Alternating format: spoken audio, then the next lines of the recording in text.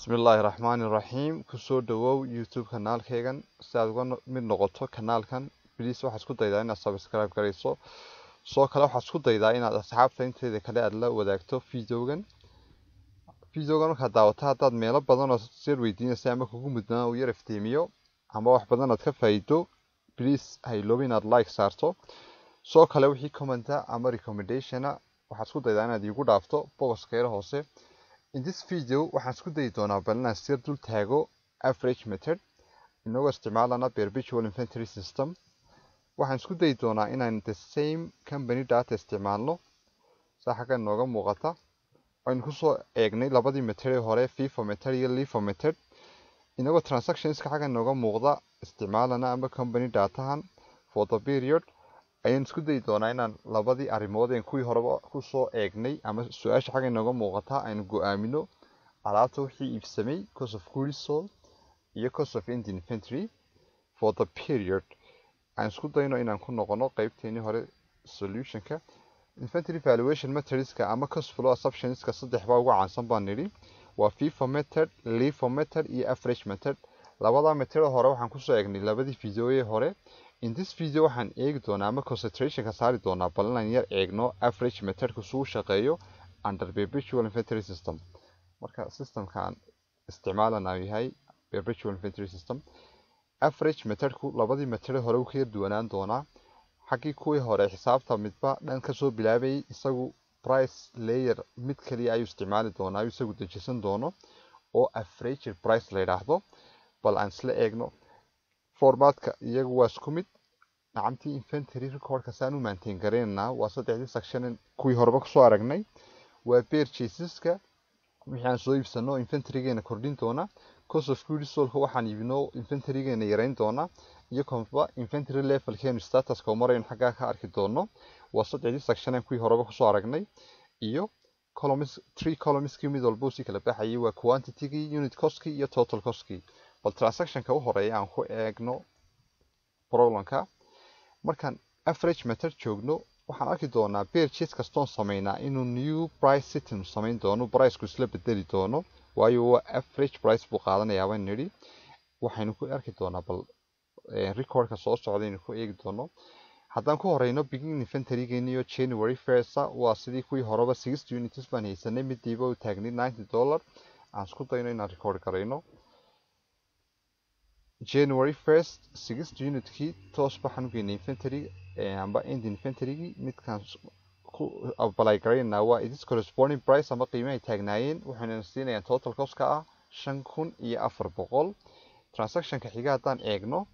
waa purchase maxay 50 units ama diiba la soo siiyay $92 per unit aan ku noqono recordkeeni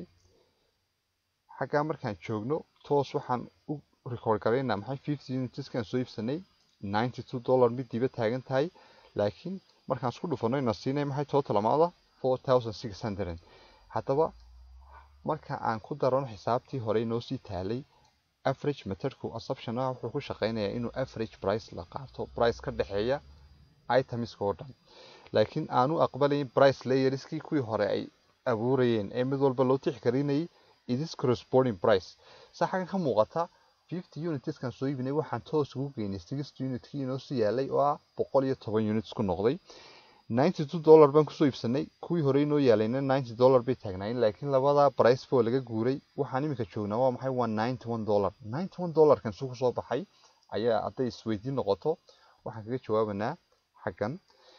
waxaan isku geynaynaa beginning inventorygeeni oo 5400 ahaa plus purchasekeeni ahaa 4600 labadaas isku geynay ayaan u qaybin doonaa maxay total unitskeena ah beginning inventorygeeni oo 60 unit ahaa iyo purchasekeena ahaa 50 units labadaas isku geynaa 110 unit markaan isku qaybino waxay noo soo baxayaan maxay $91 this is called the averaged price oo ka xagga inooga muuqda next transaction haddaan eegno January 6deedii sales waxa la sameeyay 65 units isagana aan eegno qaabka loo record gareynayo average method inagoo isticmaalana 65 kaba toos baa loo gelinayaa imika kama fikirana xisaabta xagga sare ka soo bilowna ma xagga hoosan ka soo bilowna waayo one price layer ba meesha yaala kaasoo baan toos uga apply gareynaa markaan isku dhufana total amount kaas inoo soo baxaya toos 65 wuxuu ka go'i doonaa 110 unit ay noo yaalay waxay noo soo hari doonaa maxay waa 45 units oo imika inta inoo taala next transaction hadaan eegno waa 8 bisha purchase waxa la sameeyay 65 units oo lagu soo iibiyay midiiba $94 per unit hadaan ku soo noqono waa kan 65 unit midiiba la soo siiyay $94 toos waxaan ugu dari doonaa 65 ka 45 kii noo sii yaalay waxay isku noqon doonaan 110 unit laakiin new price setting baa sameeya ama new price layer sidoo price layer kan ku soo baxay waa questionable oo isweydiin mudan isagana aan eegno the same process sidii kii hore baan soo saarnay begin inventory geeno ha 5400 plus purchase keeni ku xigay 4600 aha plus purchase kan imika u dambeeyo $6110 oo la isku soo gooyay divided by ayaan u qaybin doonaa begin inventory plus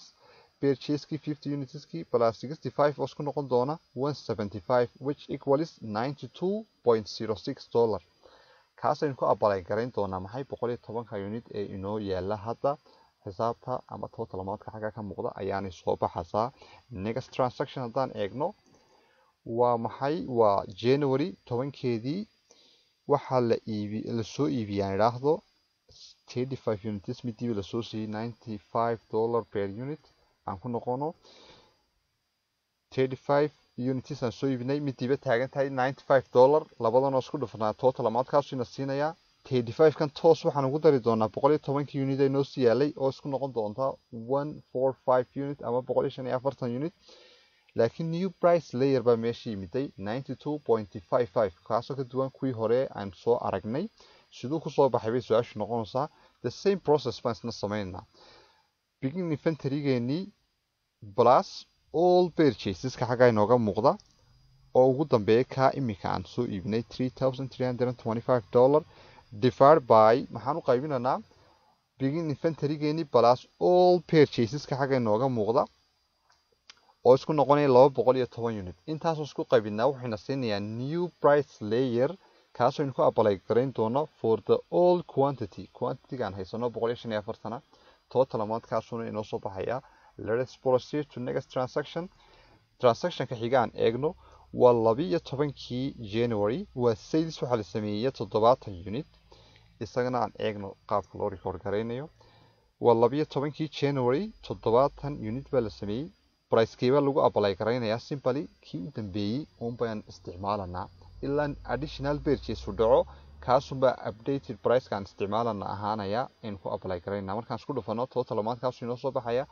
70 gaas toos wuxuu ka go'i doonaa 145 unit ay noo sii yaalay waxaan soo hari doonaa 75 unit kaasa end inventory geeniya toos waxaan uga apply gareyn doonaa new price layer keeni isticmaalanay 92.54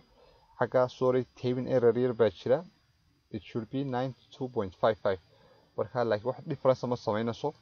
okay next transaction aan eegno transaction ka xiga waa 20kii bisha purchase waxa la sameeyay 50 units oo midiiba la soo siiyay $97 per unit aan ku soo noqono xageenan waxaan niri 50 units baa la soo iibiyay midiiba la soo siiyay $97 marka labadan la isku dhufto waa imisa total amount $4850 50 gan wuxuu toos ugu biiri doonaa 75 kii noo sii yaalay oo noqon doonta 125 unit laakiin new price setting baan sameynaa price cusub sidoo ku imanaya the same process waxaan sameyn doonaa begin inventory geeni oo ahaa 5400 plus all purchases oo ugu dambeeyo ka imikaan soo iibino 4850 intaasoo la isku geeyay divided by ayaan u qaybin doonaa begin inventory geeni 60 unit ahaa plus all quantity ga xaga inooga muuqda ee purchase-ka oo isku noqon doona 260 markaad isku geyso labadaas oo isku qaybino waxayna siin doonaa new price setting 93.4 kaas aynu ku apply gareyn doonaa waxa items inoo yaala ama end inventory gana niraahdo aan eegno transaction ka xiga waa January 27keedii sales waxaan sameynayaa 40 units isagana qaabkee loo record gareynayaa waa 27kii bisha isagana toos waxaan u geynaynaa maxay ka soo fuuli soolka inagoo price kan ku apply gareynaa uu noqon doono 93.4 kii u dambeeyay ee aynu xagan ku soo go'aaminay next transaction aan eegno waa soddonkii bisha. This is the last transaction for the operation of the business. waa 35 units baa lasoo iibiyey, midiiba $98 lagu soo iibiyey. Okay, aan eegna isagana qaabka loo record garaynayo. 35 unitskii midiiba 98 lagu dhufanayo, total amount-kaasu ina siinaya. Okay, waxaan toos ugu daranaa maxay 35kan iminkaan soo iibinay 85kii u dambeeyey inoo yaalay, waayo 125ka inoo yaalay markaan 40 ka mid a iibino waxa inventory levelkeenu ahaa 27 bisha 85 unit. 35 iminkaan soo iibinay markaan u geyno waa 120 unit. laakiin maxaa dhacay 93.95 new price layer baa meeshii jira, ka duwankii hore inoo yaalay, sidoo kale ka duwanka acquired price kan iminka wax ku soo iibinay. isaguna suu kusoo baxay the same process westna aynu marin doonaa. xagga waxaad arkaysaa waa beginning inventory, waa 5400kii oo loo geeyey all purchases oo ugu dambeeyo maxay kaa iminkaan soo iibinay 35 units oo ah 3430. intaasoon isku geynay ayaynu qaybin doonaa divided by beginning inventory-gan iyo 60 unit ahaa plus all purchases. purchaseku sometime marna waxaan ka eeganaa dhanka cost-ka, marna dhanka quantity-ga ama units-ka. labadaasaynu isku qaybinanaa, waa 295 loo qaybiyey intaa aan xaga ku haysano. waxayna siin doontaa labadaa markaan isku qaybino 93.95 xaggaa inooga muuqda. simply iminka waxaas leenahay maadaama transactionkii u dambeeyey aan record garaynay, waan ka jawaabi karanaa requirement-ka meesha inoo yaalay ama su-aasha laynaga rabay ee ahayd inaan go-aamino cost of goods sold iyo cost of ending inventory. haddaan ku noqono qaybteenii solutionka, dhammaadkii periodka ama at the end of the accounting period waxaan haysnaa 120 unit. priceka ka dhexeeya average price waa kaan xagan kula soo baxnay. simply labadanoo isku dhufanaa waxayna siinayaa maxay ending inventory-geeni. simply ending inventory-geeni waa maxay 12247. 120 unit ay inoo yaala at the end of the accounting period wuxuu ku qiimeysnaanayaa 12247 waana amount-ka ama figure-ka tegi doona balance sheet statement-ka marka financial reporting-ka la diyaarinayo. sidoo kale xaggan waxaan haysanaa maxay cost of goods sold. simply waxaan isaga isku geynaynaa column higher waxa amount inoogu jira, waxaanu inoo soo baxayaa 16,129.5. isna waa figure-ka ama amount-ka tegi doona marka financial reporting-ka la diyaarinayo income statement-ka, kaasoo toos looga jiri doono revenue-ga company-ga ee for the period. xagga waxaas leeyahay waxaan ka jawaabnay labadii su-aalood ee soconay determine cost of goods sold and cost of ending inventory. intaa waxaan ku dhaafi doonaa average method-ka iyo siduu u shaqeeyo under perpetual inventory system. waxaan soo gaarnay guntiiyo gabagabadii. thanks for watching.